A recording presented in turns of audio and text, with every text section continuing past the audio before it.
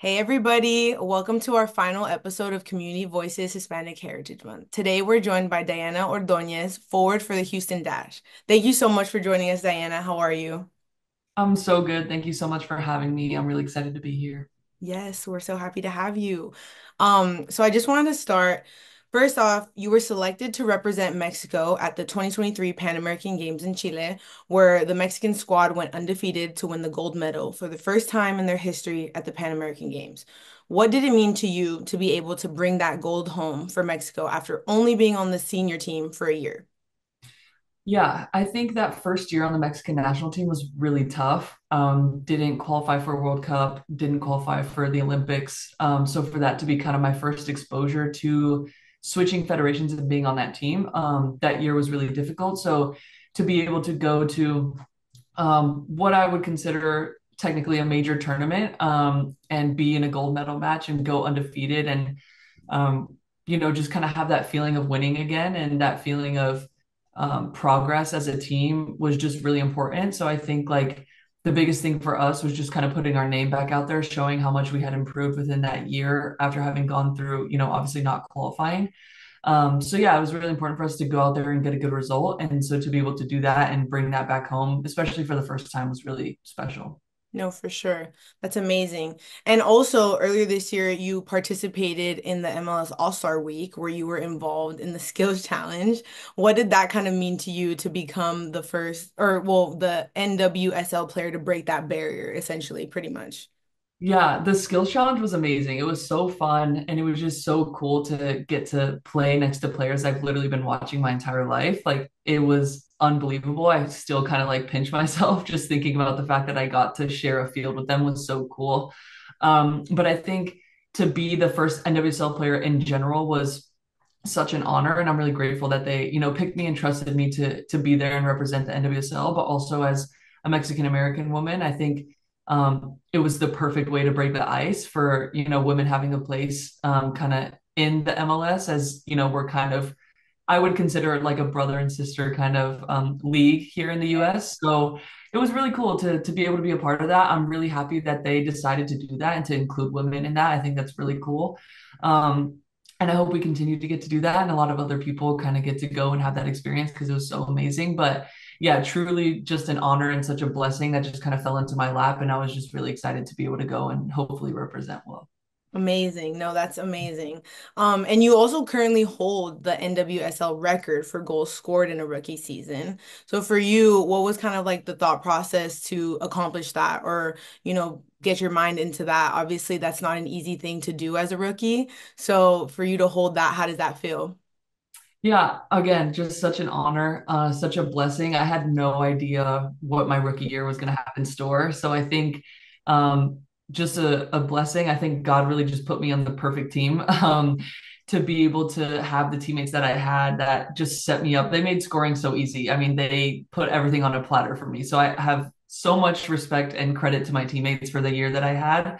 And the coaches as well at the Courage. They helped me so much in my development and they took a chance on me and they trusted me. And I knew that once I got that opportunity, I wasn't going to take it for granted and I had to just kind of run with it. But um, as we'll probably talk about a little bit more, I attribute so much of my success to just being faithful and having that faith background and just staying firm in that. And I think that was a huge role in kind of moving into the pros in general and just kind of being on my own for the first time, not really knowing anybody on my team, minus, a few people that I've crossed paths with before. But yeah, the whole situation was just such a blessing and my teammates were incredible. I can't give them enough credit. But yeah, I mean it was so cool. It was the most fulfilling year I think I've had in such a long time to just be able to break that record and kind of still hold that. It's something I'm really proud of and I cherish it a lot.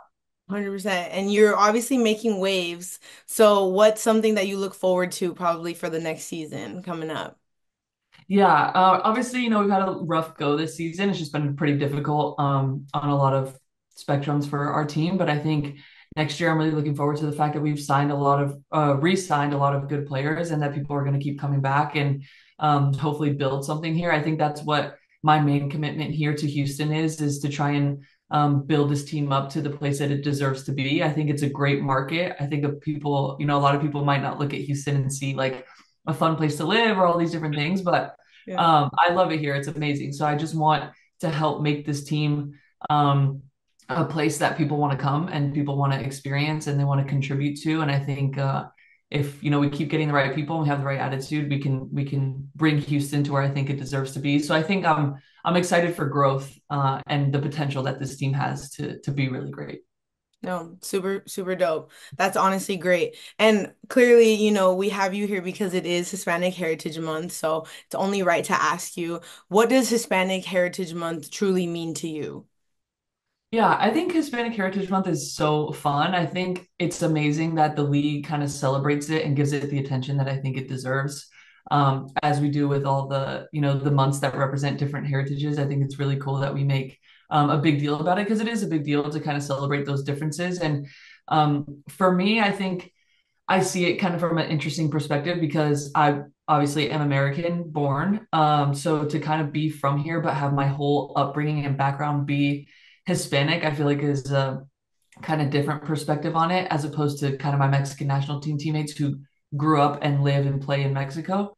Right. So for me, I want to be able to represent my culture well and to let people know that you don't have to be one or the other, that you can very much be both or three or four or however many things and places you represent. I think that's what makes the league so unique. It's so diverse and we just keep getting more and more international players. So I think that's really cool. But Hispanic Heritage Month is just cool to be able to reflect on kind of where you come from and the things that you represent. And so, yeah, it's a lot of fun, and I'm glad that it's celebrated the way that it is.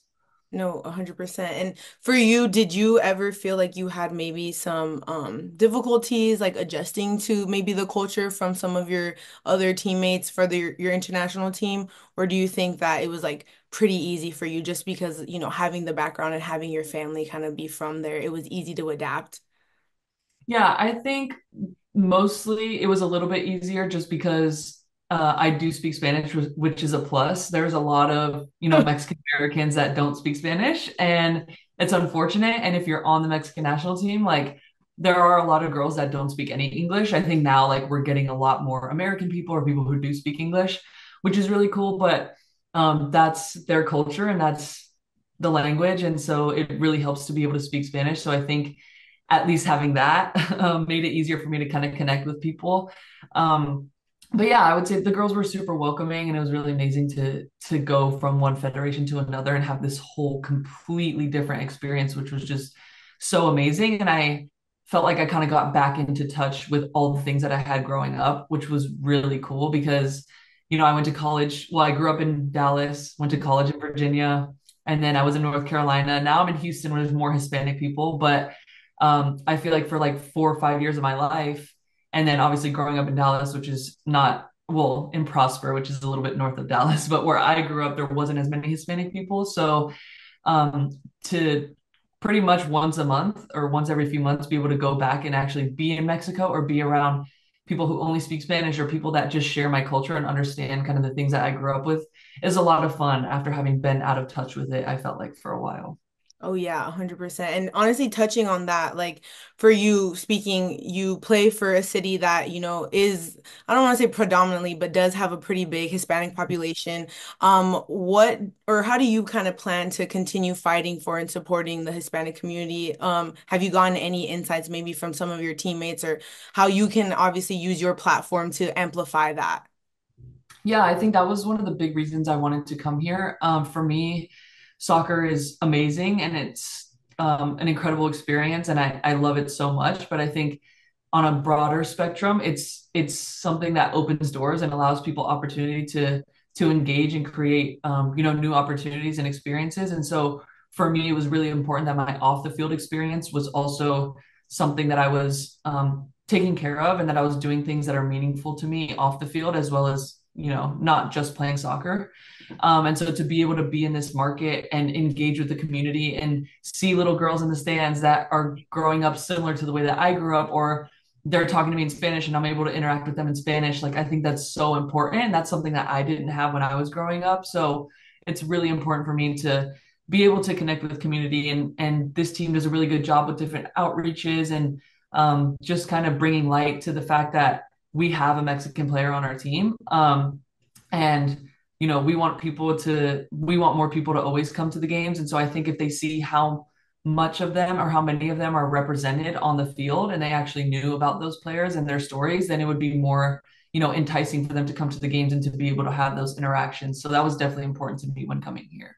Yes, and you really touched on honestly one of my next questions was obviously seeing the impact that that holds, kind of seeing the fans that traditionally probably, if they were to go up to their player and they would speak Spanish, they probably wouldn't get, a Spanish response back. How does that feel for you now? Like, being a Hispanic player during Hispanic Heritage Month, especially since, the month it falls during the season. What is that like kind of entail for you and does your family talk about it? Like, do they ever bring it up or, do they kind of, in the Hispanic culture, sometimes it's harder for them to see things for like what it really is or to Right. you, it's just you, but you really Yeah. are, like a star and you have this platform. So do they kind of speak on that and, tell you like, oh my gosh, like you're truly making a difference or, you're doing this and becoming a version for somebody else that, other people didn't have when they were growing up.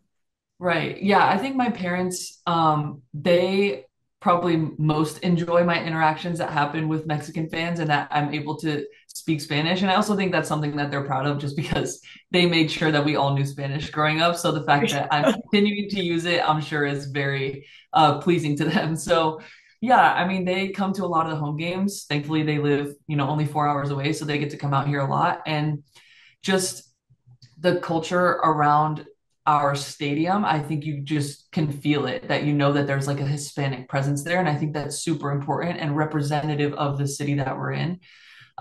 So for them to kind of get to see that and experience that, I think moving to the Mexican national team and having, representing that side, I think brought a lot more of my family inside to my career, which I think was not something I anticipated or really thought of beforehand. But I think so many more of my Hispanic and Mexican family members are just feel so much more tied into what I'm doing because I'm representing a side of them that's so important to them and that's so integral to who they are that they kind of get to see inside of it a little bit more and it just hits a little bit closer to home than if I was just playing for the US or playing in an American league and that kind of thing. So for them to kind of see those interactions, I think it hopefully makes them proud to be able to see that I'm not just representing, not my American side, but also my Hispanic Mexican side. Of course. No, that was beautifully said, and I'm sure that they are very proud of you.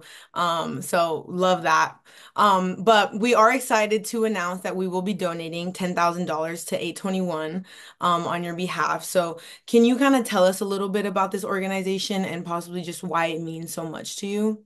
Yeah, first of all, I'm incredibly grateful. I think it's such an amazing thing that we get to do that and partner in that together. So super grateful for that opportunity. But A21 was something I learned about, I think when I was in high school. I think my mom had kind of told me a little bit about it. But it's an organization that's run by Christine Kane. She is an evangelist, Christian speaker, author, all these incredible things. And basically, the point of the organization is to not only abolish, but also bring attention to human trafficking and modern slavery. And because those things are very real and obviously extremely dangerous and harmful. And the way that she goes about it from a perspective of being a Christian is something that I admire because that's such an integral part to my life. Yeah. And obviously, it's a really good cause. Living in Houston has definitely brought this to my attention a little bit more. This is a very big city. It's very close to Mexico, and different borders and things. And so that's unfortunately a hub for people to partake in human trafficking and all these different kinds of horrible things. So for me, it kind of hit home when I moved here and it became very apparent that I had to be much more aware and careful about my surroundings and what time I'm out and where I'm walking and all these different kinds of things that I wish no woman or person had to deal with, but it's very real. And so the work that she's doing to bring attention to this situation and the walks and the fundraisers that she has going on to hopefully end it one day and the message that she puts behind it is just something that I felt really drawn to, and I've admired her work for so long. And so for her to also kind of be putting this together and bringing attention to it as a woman who lives in a big city, lives alone, that kind of thing, just really important to me. No, that's amazing. You honestly, I didn't even know too much about it either. So the fact that you speak so passionately honestly speaks a lot of volumes. Um, for you, like what was something, or at least obviously, you saw it in your surrounding just kind of being in Houston, but maybe how can viewers kind of get connected with this organization? Like some things that they're able to do to get a little bit more involved. I definitely think that you're bringing awareness to this. Yeah, so she actually puts on these marches or walks in a lot of major cities, which is something you can look up on their website. I believe it's just a21.org, but there are these kind of like marches where people can get together, and I believe, if I'm not mistaken, they're silent. So everyone kind of just like gathers together and does like this walk, and they carry signs and all these things, and they have opportunities for like booths and stuff where you can learn more information and the statistics that are actually unbelievable, that you wouldn't even think is happening in your city that is. And so to get connected to those walks is a really powerful thing. You can meet people with, incredible stories and that kind of feel passionate about it as well. So I think that's the biggest thing that gets put on, which I believe they're actually having one in Houston very soon, I think in the next few weeks. Amazing. So yeah, to be able to kind of just plug in and get connected and learn more about what the organization does to bring awareness and that kind of thing. I think the walks are probably the major and kind of easiest way to kind of get connected. For sure. No, thank you so much. Honestly, that was so great. We're so glad that you definitely brought this organization to us, to awareness, to be able to kind of, give back to them. We love that you just speak so passionately about it. Honestly, you are truly so well spoken that I enjoyed every minute of this interview. And I know, going forward, you're just gonna have a lot of success from one Mexican American to another. We'll definitely support you all the way. And I know sooner or later you'll probably have your own foundation. So Oh, I hope excited for that. Yeah. But thank you so much for joining us to help us wrap up Hispanic Heritage Month and good luck with so. everything that comes next. Thank you. Thank you so much. I'm super honored that, I got to chat with you and to be a part of this. So thank you so much for giving me the opportunity. Amazing. Thank you.